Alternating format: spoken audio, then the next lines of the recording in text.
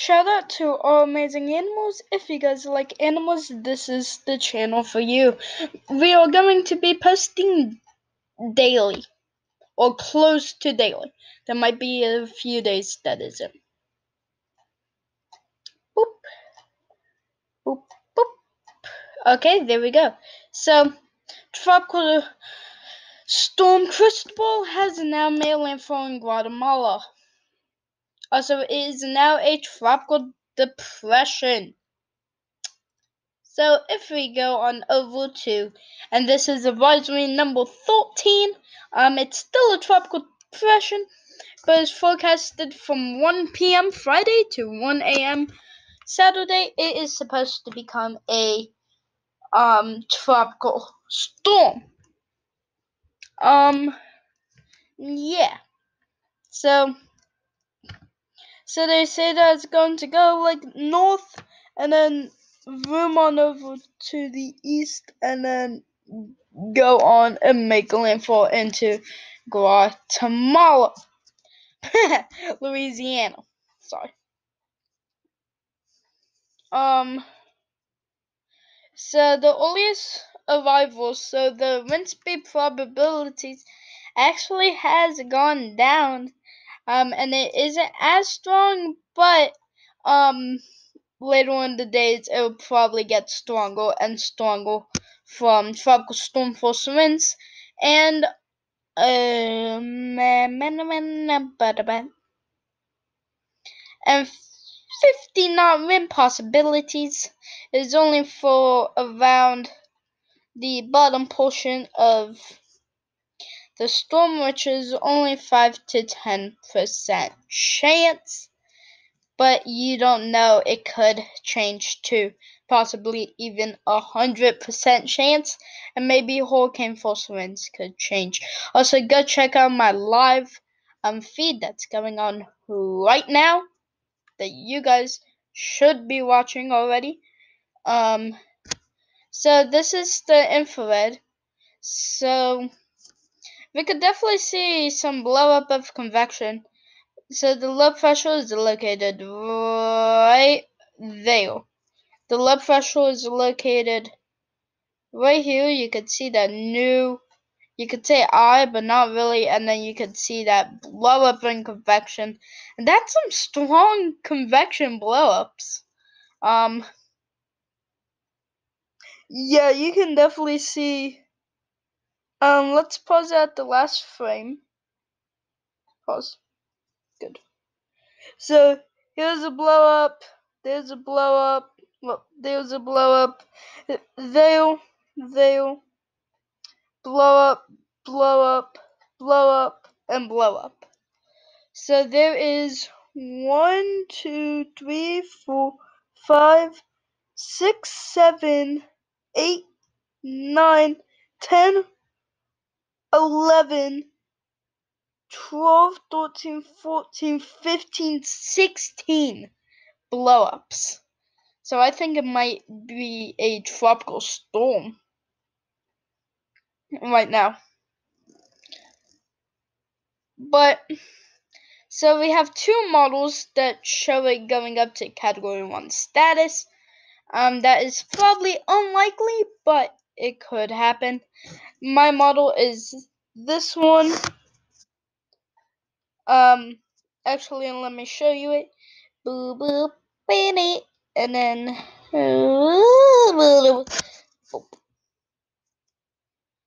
right around there is whenever I make a landfall and then die out. So this is where it is located, right on top of Guatemala, and then soon to be moving back into Mexico.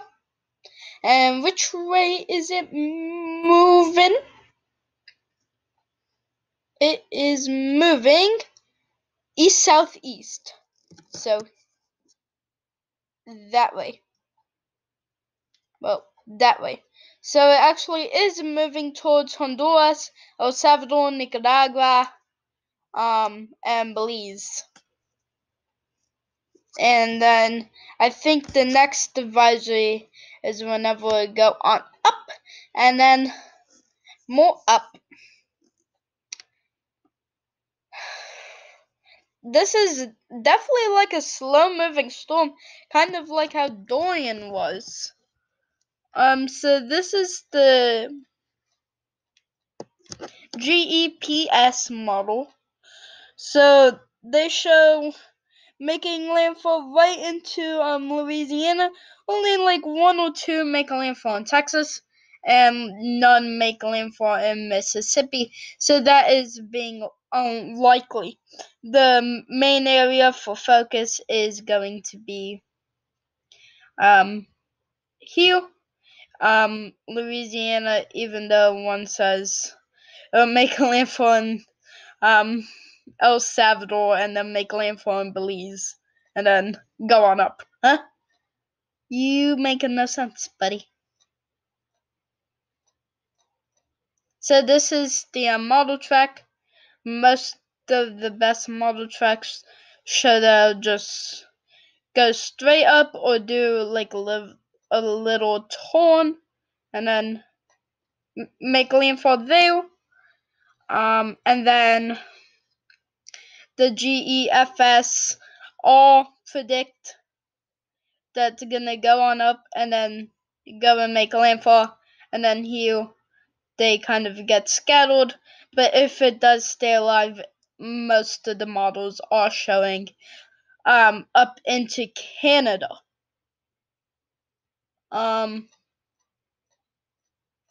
So this is the GFS model.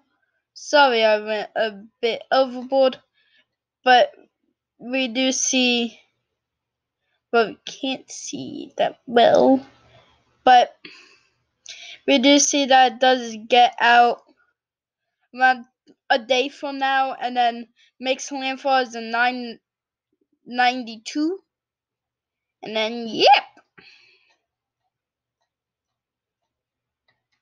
Let me just move you. Actually, I want you, but I need to move you. So let me move you there, and then move you, and then put you there. Okay.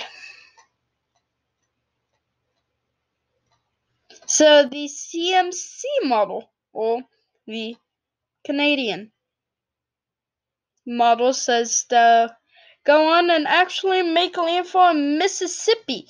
So the Canadian model has actually moved over and made landfall in Mississippi and not Louisiana, or it made a little landfalls with those tiny islands. But the main landfall would be there in Mississippi.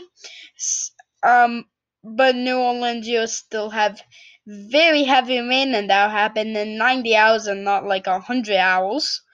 So yeah. So the HMON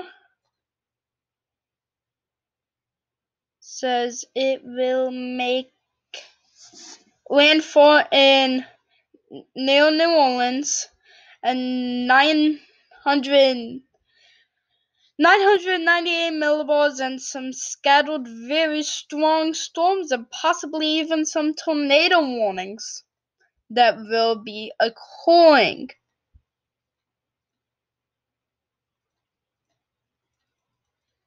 So this is the humidity model, GFS. GFS, in my opinion, is the most reliable. And then we see, so humidity for the storm is pretty good after the new advisory. The only bad thing is right around the south side, around whenever it makes landfall. 1 second, my mouse fell off of the thing, so you might have seen my mouse flying. Sorry for that.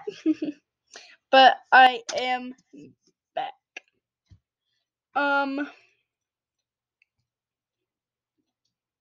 So this is the wind shear.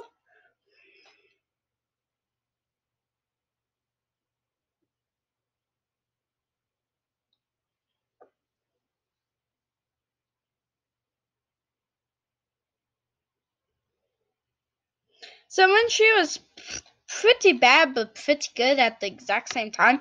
It isn't the worst, but it isn't the best. So this is winds, and the winds for this storm are mainly on the northern side, but there's like another really large low pressure that's kind of helping it. And then these are the major winds, so there's not really going to be any major winds with this storm. And yeah, I think that has to wrap it up. Thank you guys for 61 subscribers, and go check out my live stream right now. Alright, bye-bye.